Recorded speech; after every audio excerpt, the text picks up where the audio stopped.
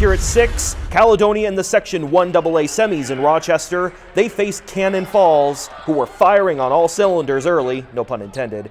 Gavin Johnson gets a weird pass and lays it in. Warriors down 14 in the first half. And then they weren't. Garrett Kahns with the corner 3, and he is fired up after giving his team the lead. 3-ball working, left corner working. This time it's Will Hahn. Out of nowhere, Caledonia leads by 8 before halftime. But Cannon Falls would respond in kind. Dylan banks it in, give him the free throw as well. And sadly, he would hit the game winner at the buzzer later on. Caledonia's season ends in heartbreaking fashion. 82-81 is the final.